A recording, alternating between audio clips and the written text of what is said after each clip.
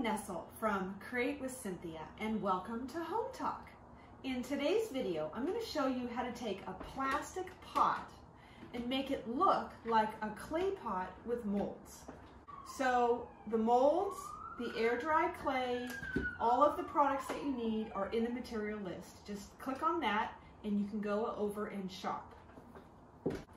So what you're going to do is you're going to start out by kind of seasoning your mold. I have a little cornstarch and a chip brush here, and I'm going to just put some of the cornstarch into the mold. This is an optional part of the process. It helps to lift the clay out of the mold. You don't want to put too much of the cornstarch in the mold. You just kind of want to season it. And after you've added the cornstarch in, just dump it out like this. So I'm in the comment section with you, and please leave a message and tell me where you're viewing from. So I'm taking a piece of my air dry clay. I just used this scraper to grab a piece of it off, and I'm going to roll the clay. Don't overwork it because it will get hard if you do.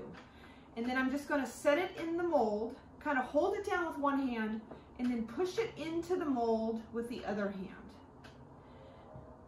Then I'm going to take my scraper and I'm going to scrape it by holding it. There's a micro rim around the edge of the mold. IOD has patented the micro rim, and it helps you to scrape because you want the molds to be flat on the back. Okay, so I'm going to do the next one. My suggestion with this project is make as many molds as you can first. The molds start to dry in about an hour. So you have a good amount of time to make all of your molds before you glue them onto your pot. Okay, now to get your mold, your clay out of the mold, what you're going to do is just let gravity work with you. So I just kind of pop it upside down like that. And the cornstarch, like I said, really helps to get them out. There you go. Okay, so once you have all your molds made, you can just take this and put it in the sink with some soapy water, warm soapy water, and wash it up. It's very easy to wash. Then what you're going to do is you're going to figure out where you want to place your molds on your pot.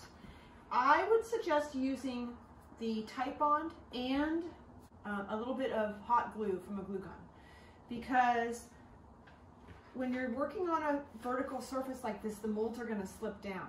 Now you can use a frog tape to hold them in place, but I found the best way was to take my mold, I just add a really good amount of glue on the back. This is the Titebond glue, and then I put the glue gun glue right smack in the middle, and then I'm just going to hold it on. I'm not pushing really hard, I'm just kind of pushing lightly so that the glue, the hot glue, can adhere to the pot. And remember, this clay is going to crack a little bit. It's very common. As it dries, it cracks and it becomes like clay, like looking old and antique, which is kind of pretty. I'm going to do a leaf next. So first I like to add my Titebond all the way around it. You want the glue to be all over your piece of clay. In fact, you could even use a chip brush if you wanted, because you do want to make sure that it gets everywhere. Now after we've added all of our molds to our pot, then we are going to paint the pot. Now, I have allowed my molds to dry overnight. This is what the pot will look like once you've allowed the mold to dry overnight. It's optional. If you want to paint the mold after the glue has dried, you can. Just be careful that you don't push too hard on the mold, because you will destroy some of the beautiful detailing of the mold, as you can see. So what I did is I painted my pot. I turned it upside down and I gave it 2 coats of the faded burlap by DIY paint. I like to use DIY paint. It's a clay chalk based paint. It's very thick in consistency. It adheres to any surface. So these plastic pots didn't need any prepping. I just put the paint on there. So I did 2 coats of it upside down. Then I turned the pot right side up and I did 2 coats, and I also got inside the lip here. I picked these up at the dollar store. They're in the material list above if you'd like to purchase them yourself. Now I believe that in order to really make this pot look like a clay pot, what you want to add next is wax. So I've got a couple of different colors of wax here. I've got a clear wax, and I've got a white wax, and I've also got a black wax. Now when you're using waxes, it's really best to start with clear, because if you start with a dark wax on paint, it's just going to suck in the darkness of, and it's going to totally change the color of your paint. So I've got a chip brush here. I'm just going to go in with some wax, and I'm just going to paint it on. I'm just going to paint the wax onto the image. I'm kind of going in a circular motion. I'm trying to get into all of those nooks and crannies that are on the mold. They've been glued onto the pot, and they are not going anywhere.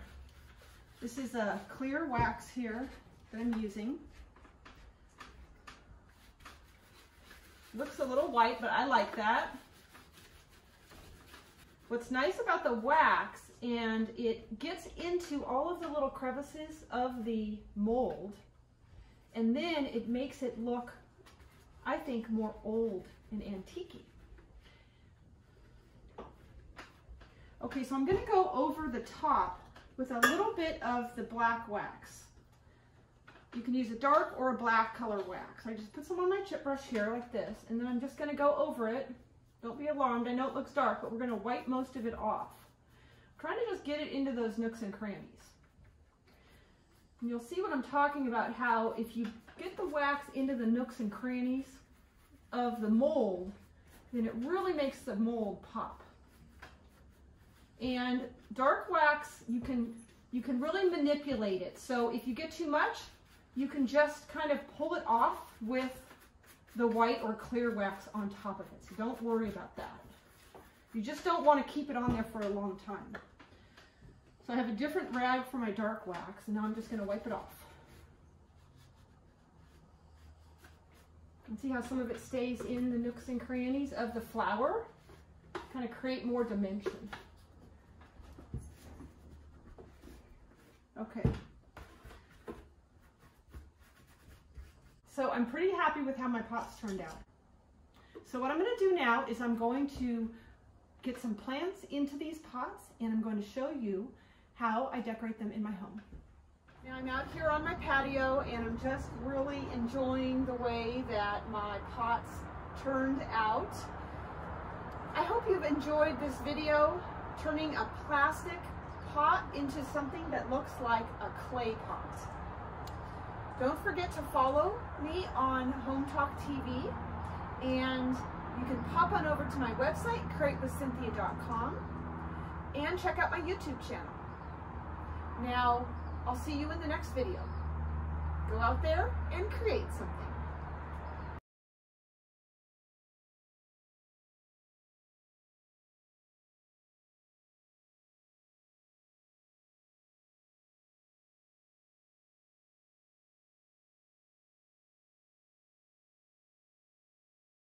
Thank you.